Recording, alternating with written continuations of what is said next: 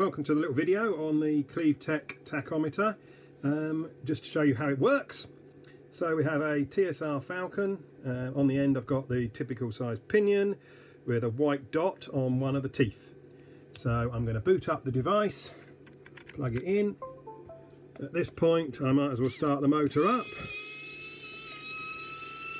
Now I'd normally run the motor, warm it up a little bit to make sure it was at proper operating temperature, etc. first on about 3 volts, but it's only a Falcon.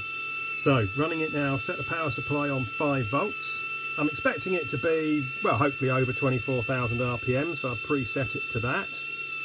And then I start adjusting until I can get that white dot to stabilise. Oh, 34 is far too fast. So we go up to 25,000, 26,000, it's starting to get stable. 27,000, oh look, there we are, it's getting pretty close. You can see it's starting to spin a little bit. That's fairly close. I can go 27,100, there we are, and I get a little bit stable dot. There we go. So that's my reading of that motor. They're fairly consistent, but as you can see, as you can hear as well on the video, that the motor fluctuates a bit. Yeah, you can see it's actually probably slowed down a bit now, there we go. Yeah, but within 100 or so RPM you can get a good reading. Thank you.